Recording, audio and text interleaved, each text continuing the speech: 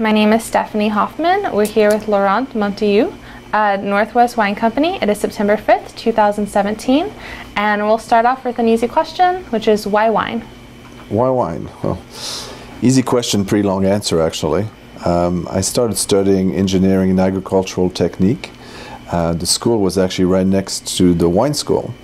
And so I realized that they were having a lot more fun than we were in our department. So pretty much I switched school the year after and started really enjoying winemaking. And that was combined also with skiing activities. A lot of the people that were in that school were good skiers, but also were owners of properties, of vineyards. And their parents would only let them ski if they would have done their chores, their task in the vineyard. So I ended up helping them achieve those tasks, and so we could go skiing faster. So the combination of, fun and fun made it go to the wine side. So when did you decide to start actually focusing on wine yourself? So that was about, 22 years old when I was, switching from one specialty of engineering to focusing strictly on winemaking. Mm-hmm. So when and why did you decide to come to America? So as I was studying enology in Bordeaux, I also wanted to make sure that I had a good command of the English language. And so I had two internships kind of lined up, or in search of, I should say. One was in South Africa and the other one was in Napa. And quite frankly, by luck, I ended up in Napa. And after that, ended up working in Napa for 2 vintages. And after the last vintage, I was offered a position, a full winemaker in the southern part of the state of Oregon. And that's when I first arrived here in Oregon back in 1988. Did you know about Oregon wine before you came here? No, all I know about Oregon was the fir. Douglas fir. My grandpa was somebody that worked wood, and so he knew about the Oregon pine, and that's about it. So did not know anything about Oregon until I started looking at the map and realizing that I was not too far from California and Napa, and so took a stroll with my motorcycle and came up to Oregon. What was your first impression of the Oregon wine industry? Well, at the time, as you can imagine, 1988, it was not quite as developed as what we are now. There was some fantastic wine that had been made of the vintage 1985 and 1983. So I realized very quickly that the quality of wine potentially made here in Oregon could be very, very high. So that was exciting. As far as the size of the industry, was also definitely an area that was going to be improved upon because it was small. And so I thought that for a person 24 years old, that was a great opportunity and a great place to be. Can you tell us about your time at Bridgeview Vineyard and at Willackenzie? Yes. So Bridgeview Vineyard was 8 years and Willackenzie about 8 years as well. So I first started at Bridgeview, as I said, coming up on a motorcycle to Cave Junction, Oregon, and ended up really enjoying the surrounding and working for Bob and Lilo Caravan.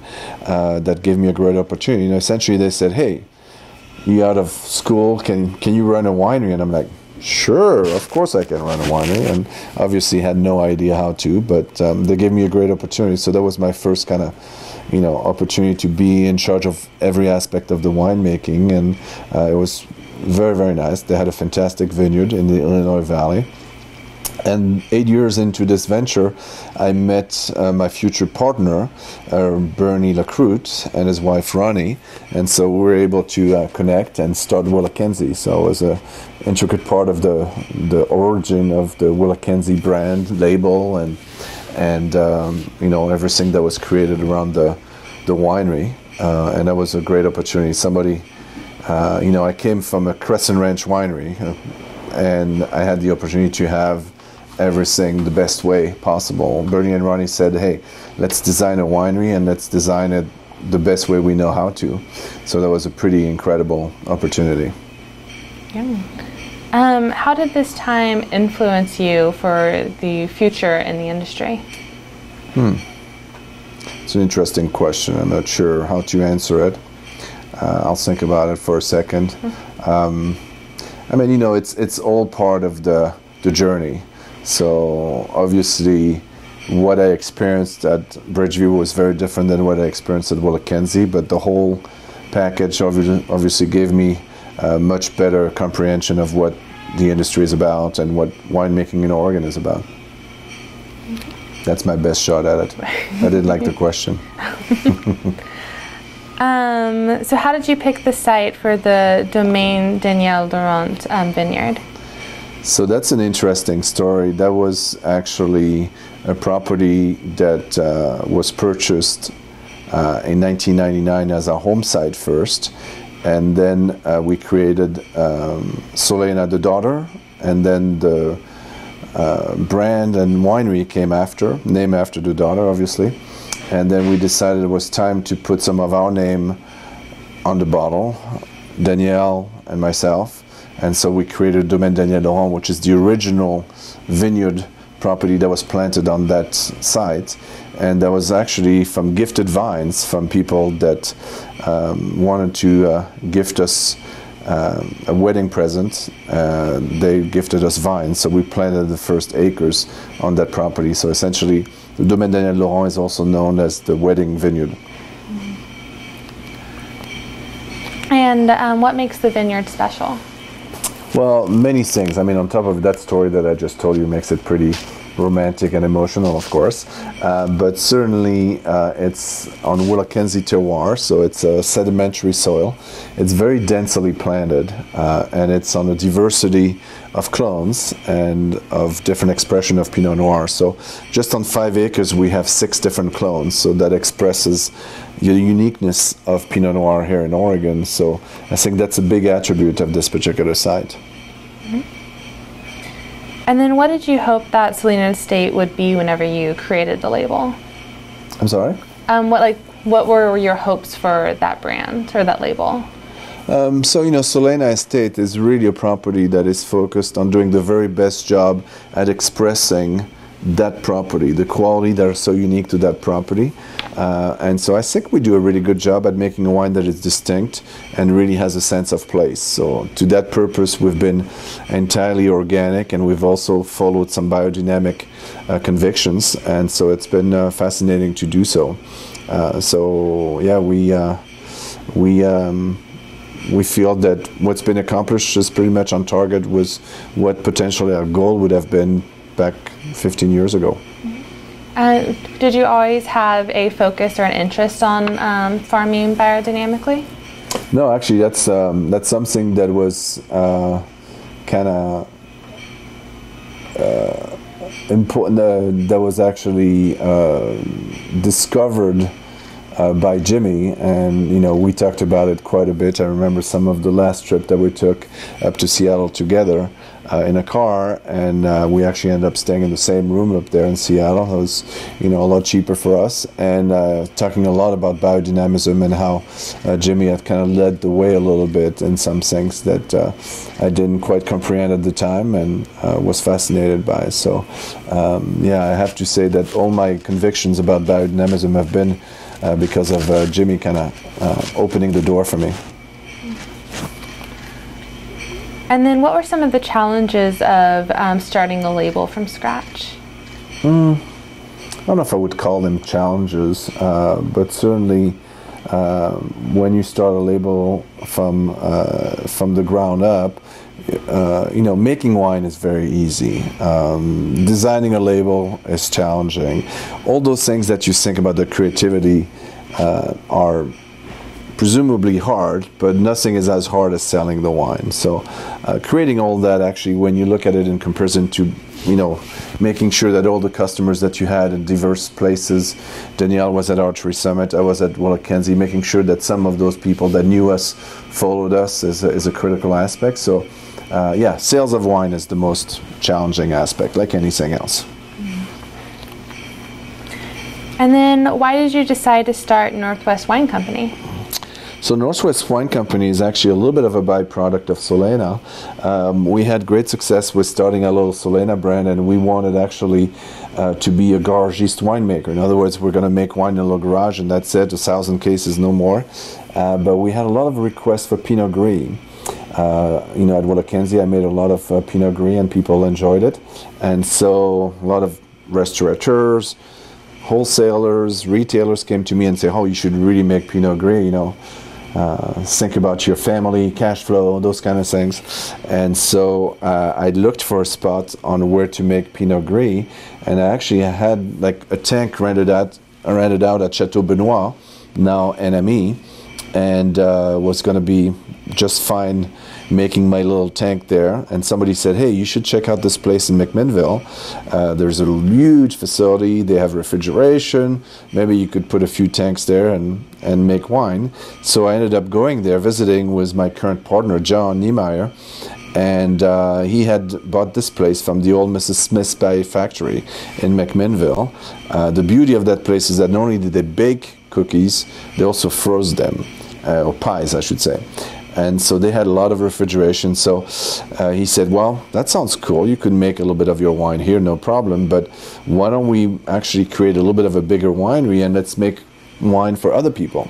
And that's how Northwest Wine Company got created, because one of our biggest concept is making wine for people that have no winery, no knowledge on how to make wine. Essentially, we're able to assist them from grape to bottle.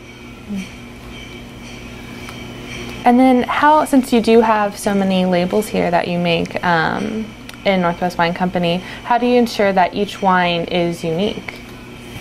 So again, it's a sense of place, and it's blending wines in different artful manners.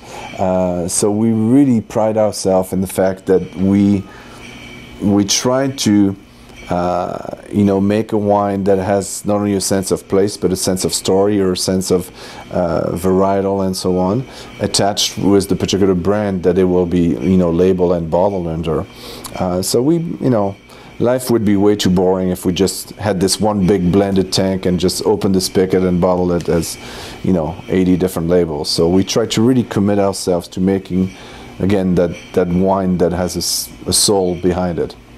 Mm-hmm. And then what are some of the things you have to consider or challenges of managing so many different labels?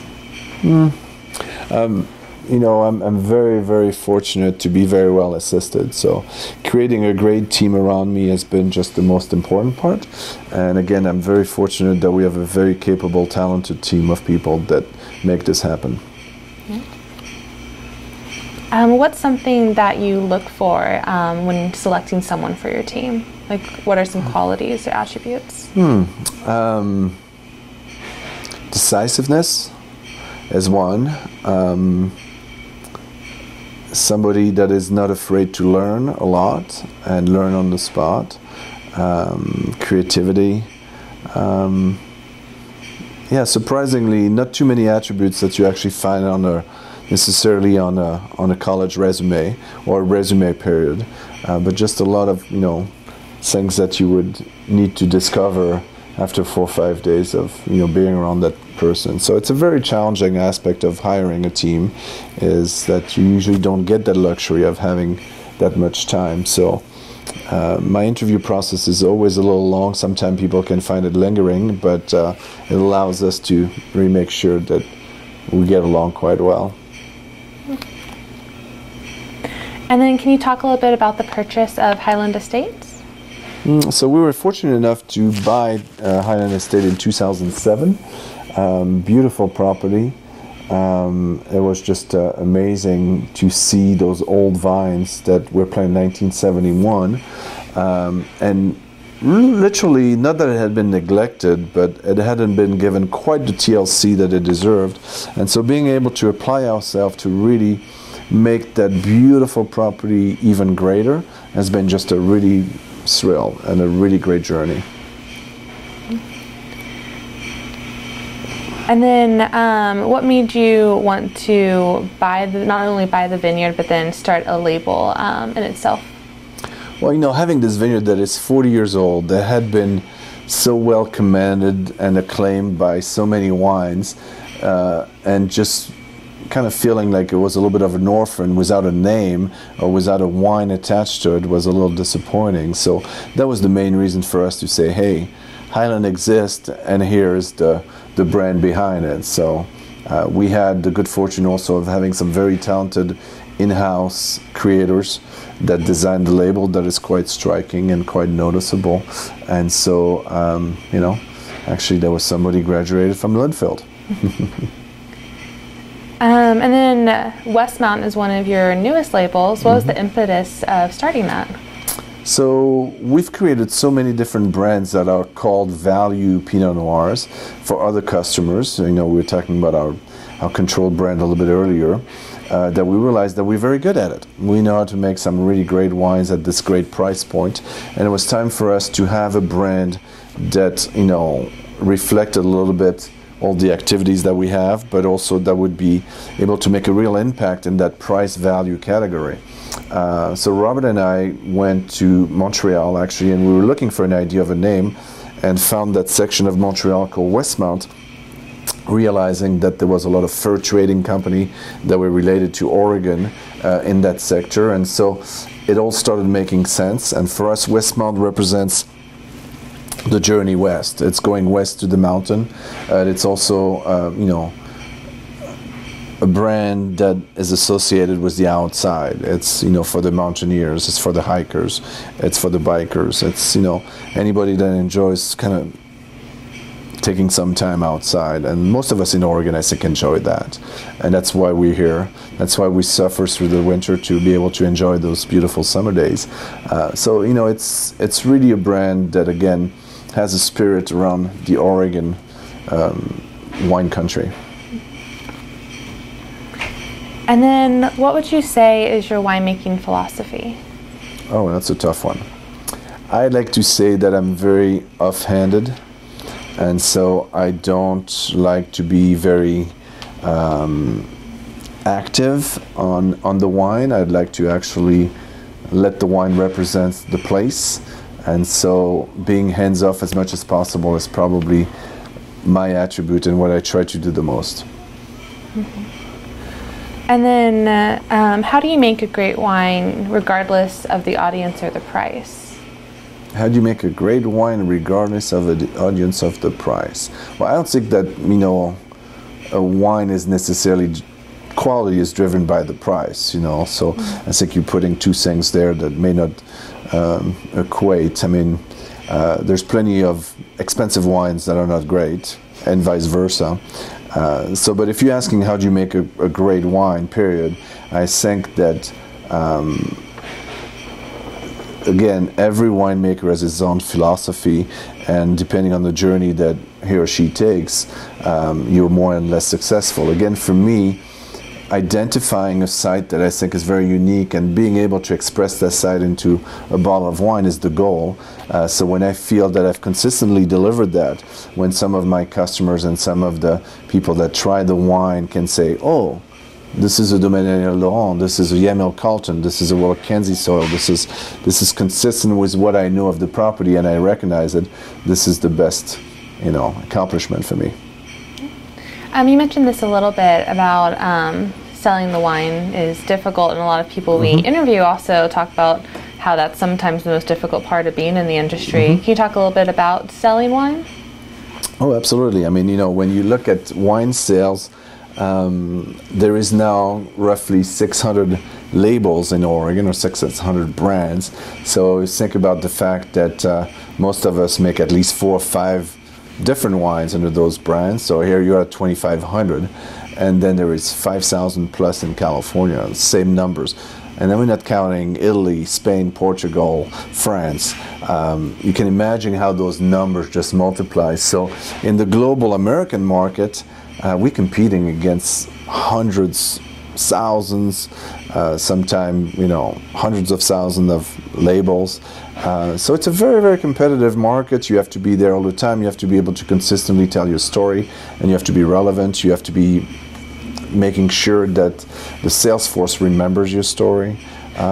So it's definitely a lot of work, and some of us are better at it than others because, you know, you can be a little bit more extravagant or not, or, you know, tell your story in a way that people remember it better than others. So, but it's definitely, I haven't met a winemaker yet that is saying that selling wine is really easy. What wine associations through the years have you been a part of, and what positions have you had in those? So I've been part of the Pinot Noir celebration, and I've been twice the president. I've been with the Willamette Valley Wineries Association, and I've been the president as well. And now I'm the chair of the current Willamette Valley barrel auction for this coming year, 2018. Yeah, that's about, in the wine industry, that would be the only association that I've been associated with. Why, with all these other things that you're doing, why do you think it's important to be a part of these associations? Well, I think that, everybody that is committed to this industry owes to the rest of the industry to participate in the greater good, and making sure that all those associations that were just, embryonic at some point are getting the right structure, the right growth, the right spirit. So, no, I think that anybody that is part of an industry in general wants to be, part of the growth that a region can encounter with that particular industry. And I think especially in Oregon, you have that spirit of conviviality, of sharing, that is amazing. That doesn't exist as much everywhere else. So being part of that group is a critical aspect, I think, of everybody probably that you've interviewed. And then how has the Oregon wine industry changed since you first joined it? Oh, well, I think that, as I said, when I was here in 1988, we, I believe, had about 70 to 80 wineries. Now we almost tenfold that, so obviously it's grown considerably. But most importantly, we have made a name for ourselves. There is no going back. Oregon, and the Willamette Valley in particular, is one of the very best areas in the world to grow Pinot Noir. That is a fact. That is no longer being disputed by anybody. And so that's a pretty amazing accomplishment over the last 3 decades. And then, what do you think about? What do you think about outside influences like Jackson Family Wines or investors from France coming into Oregon? Well, I think we have to be open-minded that they will respect some of the, conviviality that I talked about, the sharing and all that. And I think so far most of the outside commitment that's come to Oregon has been very respectful of what's been done before and kind of following the same breed. So so far it's been pretty good, and I anticipate it will continue. I mean, obviously we're getting at 30 years or 40 years, 50 years max of the Oregon wine industry's life. And so you will see some changes. Obviously some generational changes are going to start happening.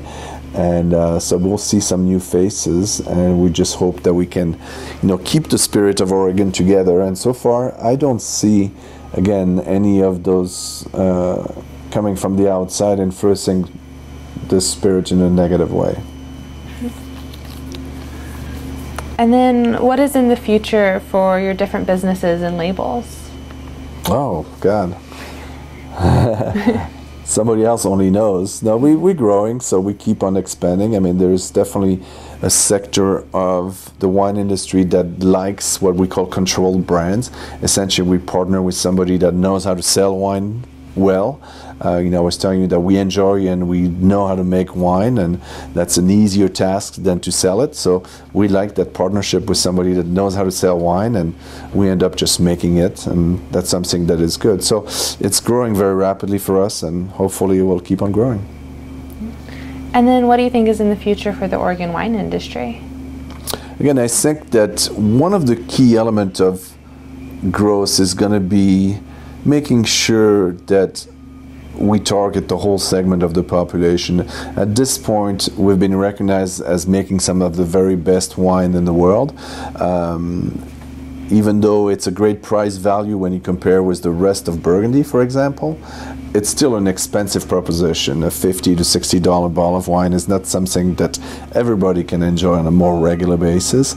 And so I think the challenge for Oregon is definitely to continue making the very best wine, continue discovering some beautiful areas. I think the the sky's the limit. There's still a lot of land to be discovered that can make amazing wines. But at the same time, having that important statement of saying that we can make a quality wine that a broader segment of the population can really enjoy. I think that's a good challenge for us to have. And then you were talking about how there's about like 600 brands here in Oregon. Do you think that's going to continue to grow? Do you think we've hit our max on brands, or do you think it's going to shrink? You know, I think that at this point the market continues to have great interest for Oregon, so I don't see this going backwards. And then what advice do you have for someone that is looking to join the Oregon wine industry now? Well, it depends on how you're looking at joining the industry. You know, if you've gone to UC Davis and you want to be a winemaker, great, fantastic. You know, we'll offer you some internship and we'll make sure that you get the very best advice. I think if you are thinking about people getting into the wine industry just, you know, as a hobby, you know, buying a vineyard, investing, creating a house, and thinking that all your grapes are always going to be the most beautiful and you'll find somebody to buy them, then I would caution you to be a little bit more realistic.